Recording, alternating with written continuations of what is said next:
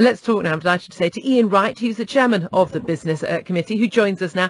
Iain, your committee's report today is absolutely blasting, very, very critical of what Mike Ashley had to say. You're not entirely convinced he was telling you the truth, the whole truth, and nothing but the truth, aren't you? Morning, Julia. Well, that's slightly sort of unfair. What we'd say is that I think it's a very balanced report. I think it's very critical because, frankly, that reflects the appalling conditions that workers at Sports Direct find themselves in. Now, you said yourself, he's Mike Ashley is the founder, he's the majority shareholder of Sports Direct. It's very much fashioned in his image.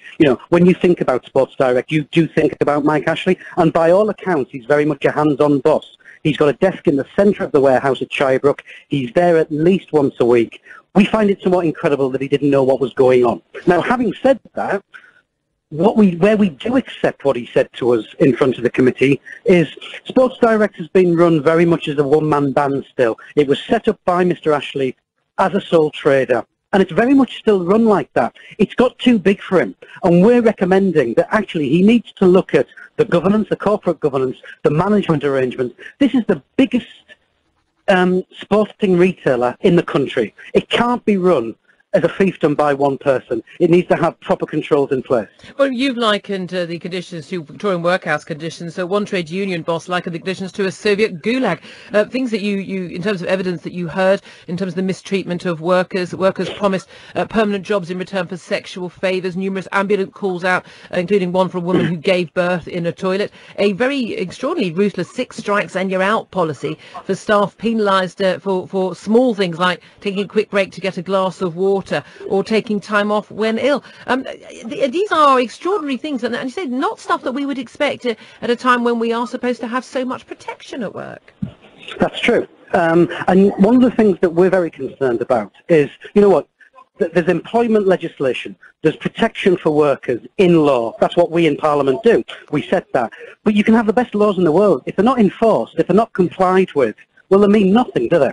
And so it's the case of making sure that these big bosses don't hold the enforcement agencies in contempt. The big fear that we would have is that, a big boss, a billionaire could say, do you know what, I'm saving millions by undercutting and disregarding employment legislation. I'm saving myself millions, and I'll get some paltry fine of £10,000 or £20,000. I can pay that off in seconds.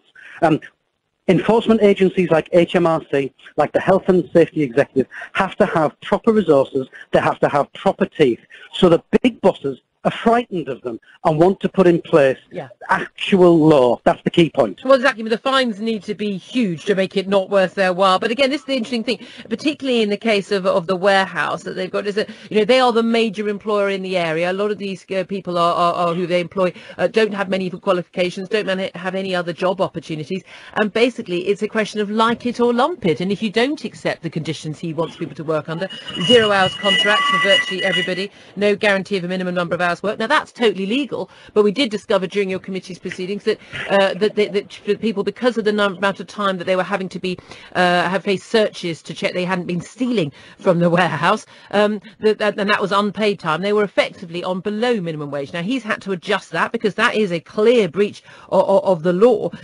But in terms of other things like the 6 strikes and you're out, is that against the law? Can they be penalised for that?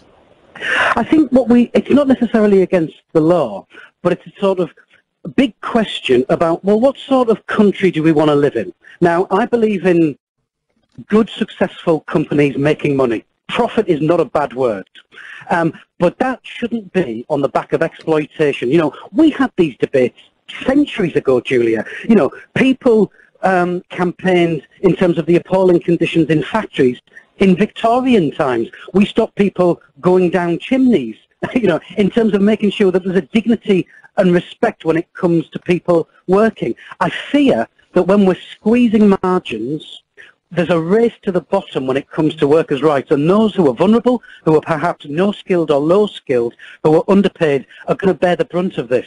That's not the sort of economic successful business model that I want to see Britain deploy in the 21st century. No, indeed, and even if that was a model, and it's always going to be cheaper to employ someone in Bangladesh or Sri Lanka. But the reality is that this is a man who's made billions of pounds. The man is a self-made billionaire. And I suppose as someone who most definitely isn't a billionaire or a millionaire, what I wonder about is why the need to squeeze these tiny margins, to exploit people, to use people and treat them so badly for that extra few million, when you're already living the life of Riley. What do you think the motivation is there? I don't know. You'd have to ask Mike Ashley that, but I do think you make a really important point, Julia, which is in terms of what's gone wrong.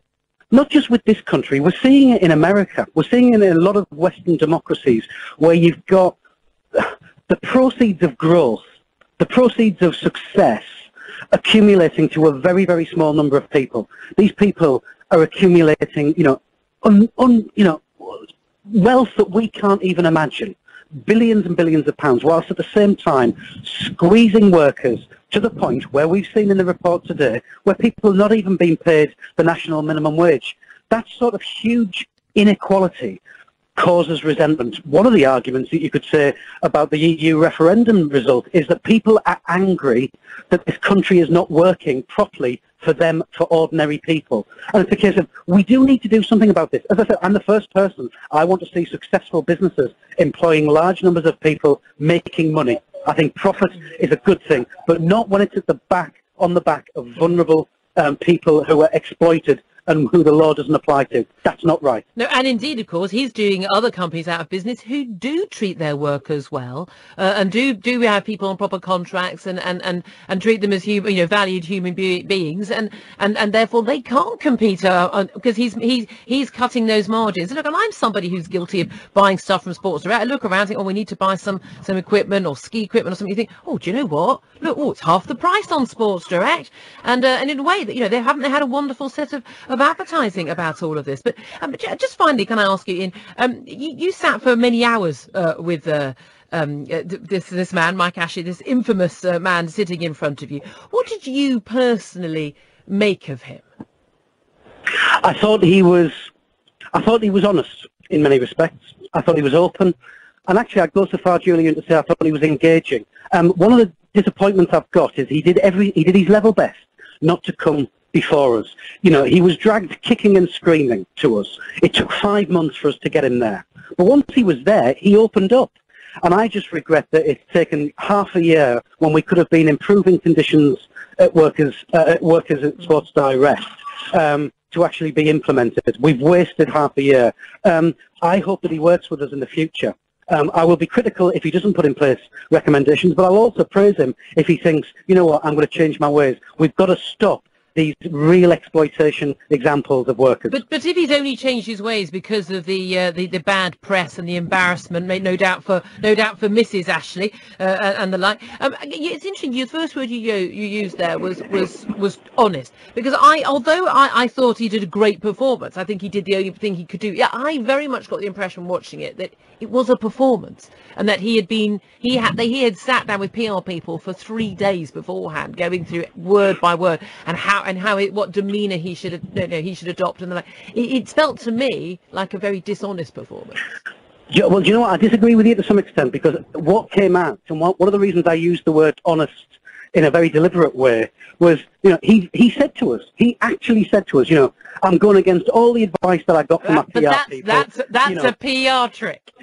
Well, maybe I'm being a bit naive and idealistic there, but I actually believed him. I took that at face value.